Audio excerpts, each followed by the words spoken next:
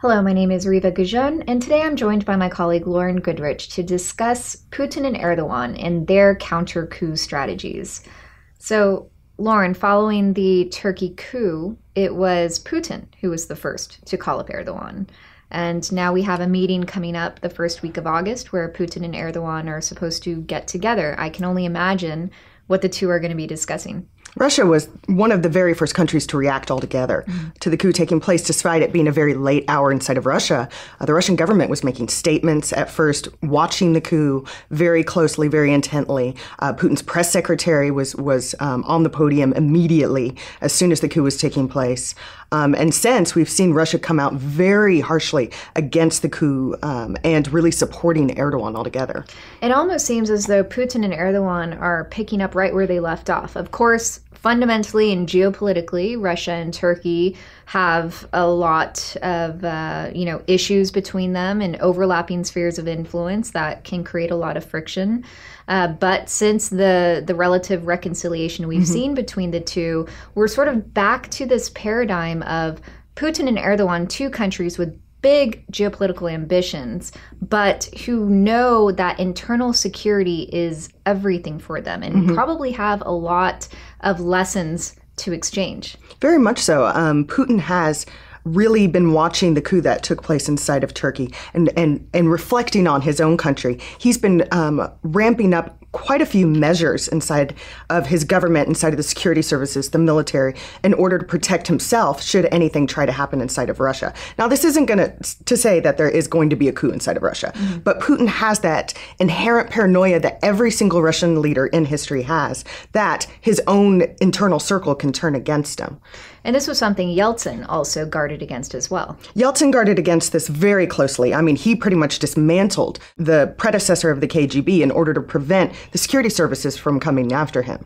And now we're seeing something very interesting with Putin. Even though he's an FSB guy, there are quite a few purges taking place within the FSB in order to kind of make sure the ranks are loyal to him. At the same time, Putin is hedging his bets in case the FSB or in case the military or even the interior services decide to turn against him or choose a different faction, in which he's creating his own national guard, his own personal army is what it's being referred to inside of Russia, in which they are going to only answer to the presidency.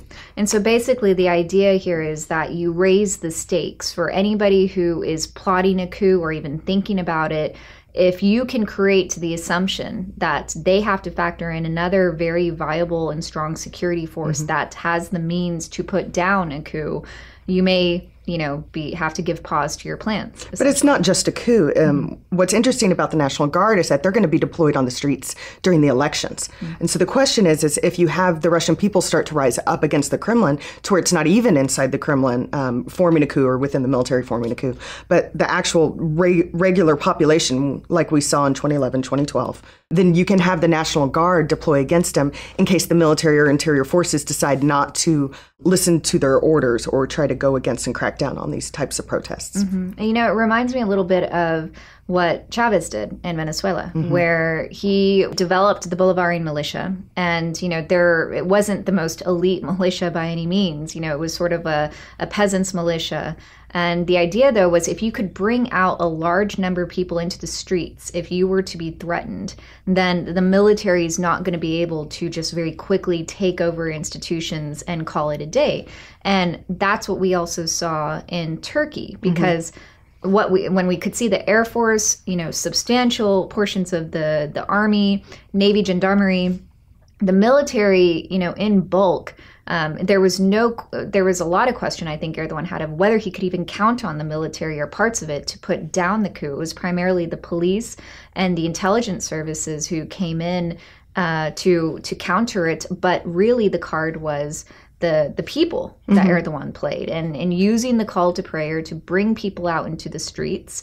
And I think there's a question now moving forward of whether Erdogan will resort to more formal means of creating a sort of private army or militia. There have been rumors about this in development in the past, but I wonder if he's going to be taking some notes from Putin on how to insulate himself better. And I think that was a very difficult question for Putin, because it came down to the question, who does he trust? Mm-hmm. Everyone would naturally say the FSB because he is an FSB guy, but his National Guard is not made up of any FSBers.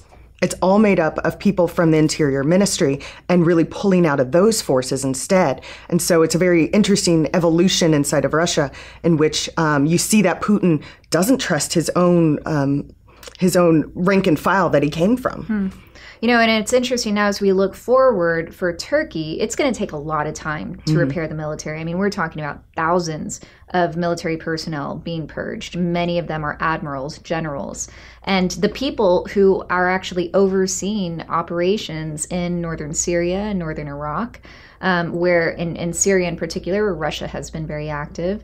And so as Turkey is very distracted now in cleaning house and just refilling these posts and trying to find qualified people to fill those posts, that could give Russia more room to maneuver in Syria, which we know has been a major bargaining chip in Putin's negotiation with the United States. Which could make Russia and Turkey very close friends once again, which would likely be a big concern for the United States, because Russia has continually in the past used Turkey against the United States in order to bring the United States to the table to talk. Friends with conditions, though, because we have seen Turkey and Russia definitely rub up against each other. Mm-hmm. Russia remains very concerned about Turkey's participation in any sort of Black Sea buildup. In the Caucasus as well. Nagorno-Karabakh, yeah. So still lots of areas where the two are going to be on guard, but certainly a lot of room for Putin and Erdogan to come closer and leverage each other when it comes to security cooperation. Well, so this will be an interesting meeting to watch. First week of August, we'll be watching Putin and Erdogan. Yes. Thank you for joining us. We'll see you next time.